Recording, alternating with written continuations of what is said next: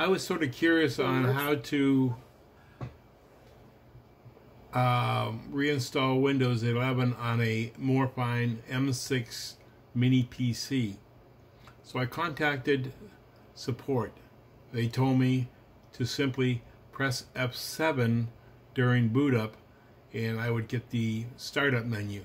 So that is what I'm here to do right now.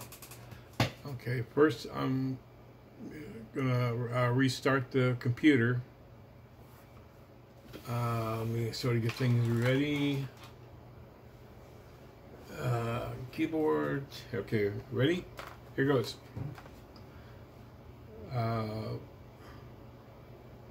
Restart.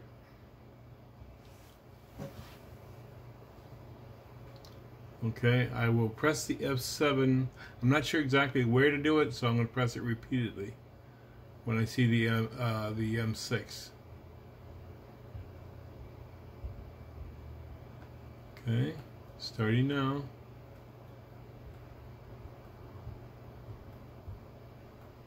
There it goes. There is your boot menu.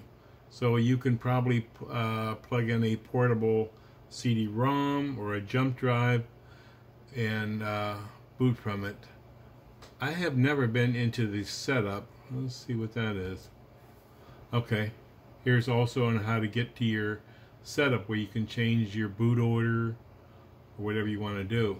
Okay, let me get out of this.